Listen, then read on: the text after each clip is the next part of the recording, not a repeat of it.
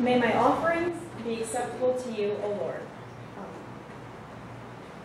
In Mark's Gospel, Jesus said, "This is what the kingdom of God is like. Someone scatters seed." My seeds were sown here long before I was baptized. My parents were married here in 1989, and my grandparents, Ron and Linda Fendt, were avid members of this church and were nurtured here during their illness. So my parents knew there was no other place they wanted to raise their family but Union Church. I remember, well, actually I don't, when I was baptized. Most of you here have been baptized, and when you were baptized, you were probably baptized alone, correct? Not me. I had to share my day, my spotlight, with another little baby. Thanks, Mark Novella, for not waiting one more day to be baptized.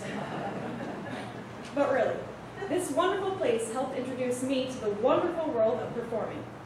I was fortunate enough to be cast as a fluffy sheep way back in 2002, at the ripe old age of 4. I remember how much I loved singing, dancing, and buying in the spotlight. I took that part very seriously.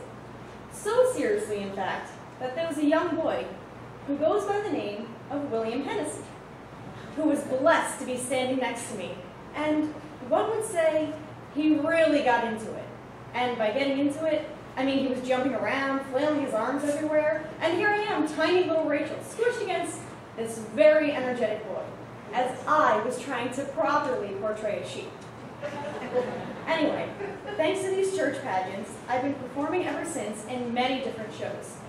This sparked a flame in me that has opened up the doors, or rather the curtains, to the world of performing arts.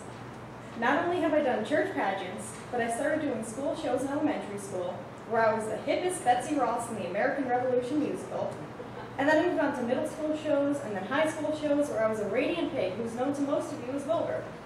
And now I'm working on community theater and hoping to start professional acting as soon as possible. There's a quote by the wonderful Tina Fey which I feel fits in very well here. She said, "You can't be the kid standing on top of the water slide overthinking it. You have to go down the chute." To me, this quote ultimately means that your childhood has peaked, it's coming to an end, and you can't just stand there with fears and worries. You just have to dive right in, right down the chute into adulthood. So, this is it. This is growing up. Hakuna Matata, in the words of Timon and Pumbaa. It means no worries for the rest of your days. Union Church has taught me many things to help me become a respectful, responsible, caring, loving adult. But those aren't the only things that everyone here at Union has taught me. I've learned to be a Christian, to carefully listen while others are speaking, and care about what is being said. A couple of years ago, a friend of mine was going through a troubling personal time and chose me to confide in. I was able to help him through that difficult time because of my experiences here. This church, Union Church, the church and the congregation that raised me, helped shape me into who I am, gave me strength, and gave me the wisdom to aid a friend in need. Union Church has also taught me to care. Recently, I've been volunteering my time at the local animal shelter, spending time with the homeless puppies and cats. I don't do this because I'm being forced to. I don't do this because I need it to look good on my college application. I do this because I care. I care about these animals who don't have a family to unconditionally love them.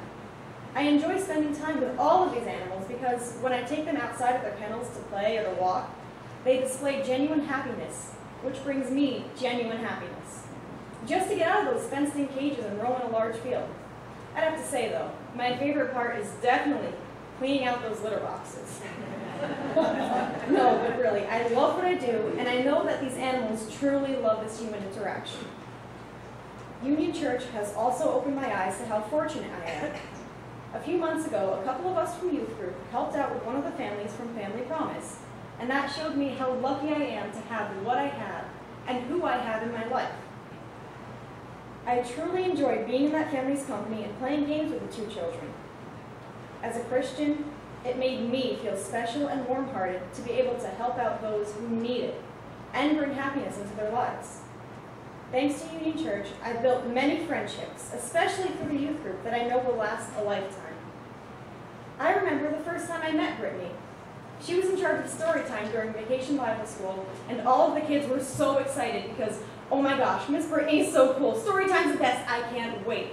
And here I am, 7 years old, like, who's Miss Brittany? Why does everyone love her so much? What's so cool about her?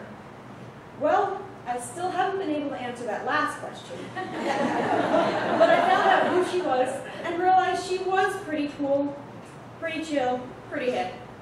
And Brittany, with God by her side, has shown me that you can be cool or chill or hip and live by the hand of God, to act as He would want us to be the Christian He wants us to be, and to show the world that you can have fun, that you can be chill, while loving the Lord, loving your neighbor, and not judging others. I've learned through our worship and music to praise God from whom all blessings flow, and for me to realize that this little light of mine is going to shine. Jesus said in the Gospel of Mark, someone scatters seed. Sunday school Bible lessons, vacation Bible school, a youth group, my family and my teachers, and Brittany have helped me on my journey to where I am today. I thank God that He has helped me become the person I need to be.